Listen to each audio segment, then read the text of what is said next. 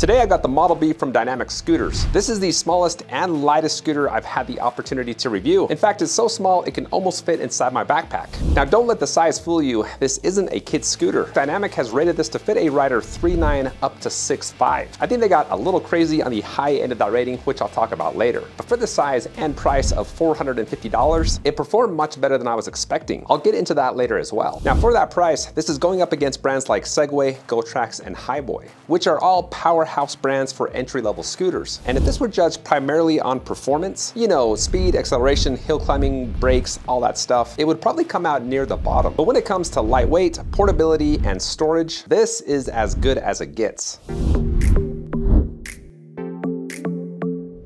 Now for me, living in Utah where there's a lot of space, you know, people aren't stacked upon people, this really isn't something that I would be interested in because it only has a top speed of 15 miles per hour on the highest of the 3 speed modes.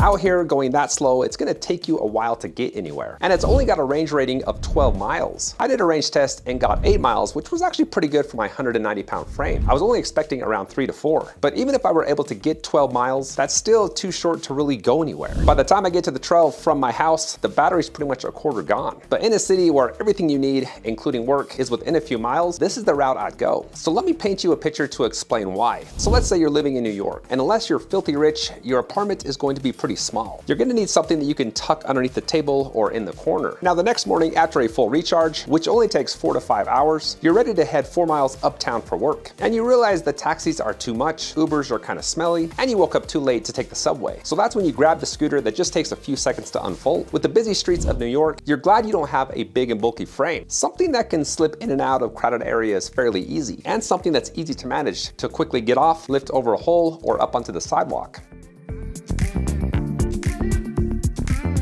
Once you arrive at work, you quickly fold the scooter, throw it in your backpack, and head into work. And while you're walking into the building and waiting for the elevator, and then stopping by your buddy's cubicle to ask how the game was last night. Hey, how was the game? It was amazing. You can't help but realize that you haven't really minded the 22-pound scooter that's been hanging on your shoulder for the last 10 minutes. Now once you get to your desk, you notice that the battery is pretty much halfway drained and you decide to charge it up. In order to keep the workspace nice and tidy, you decide to remove the battery and use the power outlets behind your computer to charge it up on your desk. As you watch it charging, you think to yourself, it'd be nice to go on a longer ride in Central Park someday. And since the battery only weighs a couple of pounds, you decide to pick up another one for $100.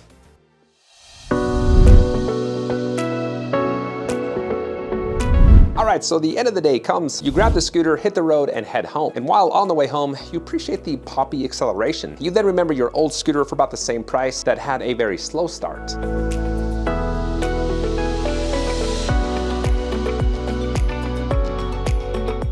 Now there is one thing that you missed about your old scooter, and that is the better braking. This new one, even though it has its own regen brake lever and a pedal brake, was just not as powerful as your other one. Now just before you get home, one of your neighbors joins you for the last part of the ride. She looks down and notices the tiny tires. You tell her at first they made you a little bit nervous, but then you learn to lean back, pop up the tire, and get low when hitting cracks and curves.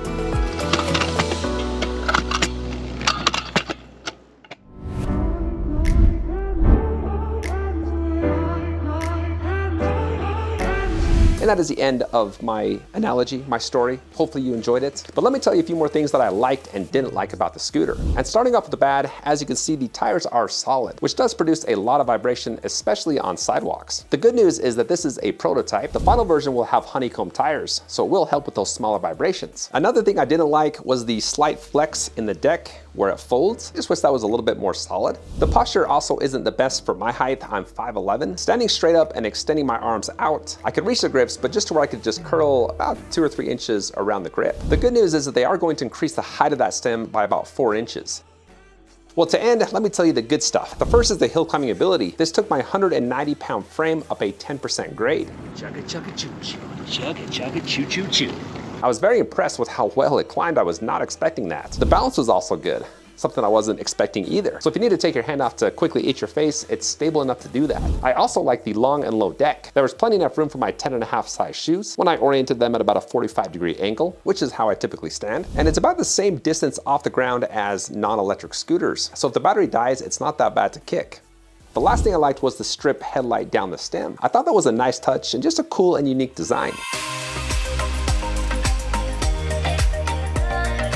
Now, if you want to pick this up and support the channel at the same time, I've got the link below. As always, thanks for watching and take care.